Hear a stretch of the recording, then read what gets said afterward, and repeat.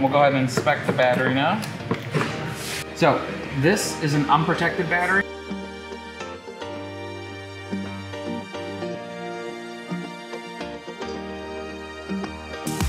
Okay, so today I want to show you about the new puncture-proof CBXR. And to demonstrate what we mean, we have a clear CBXR here. And if you check out right here, we have these steel plates on each side where the two puncture points are. And this protects against the wrong screw install that some people have had problems with in the past. So this is the stock screw that is supposed to be installed. This is where the foot pad would be, and you'd be standing right on top. Just use a very, very short screw. This medium-sized screw is the longest screw that comes stock on the board.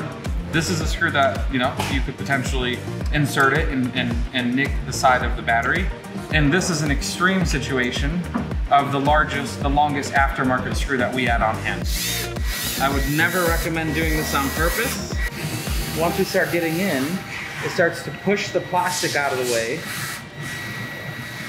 And right about now is when we start to hit the battery.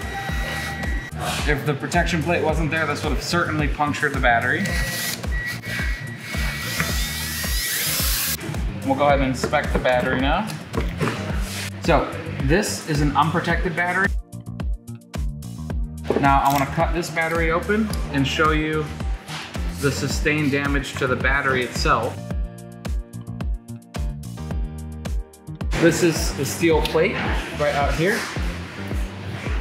We'll cut under the steel plate. And there's no damage to the battery whatsoever. This is fish paper underneath that insulates the plate from the battery. There's no damage at all. There's a little bit of a dent on the steel plate right there.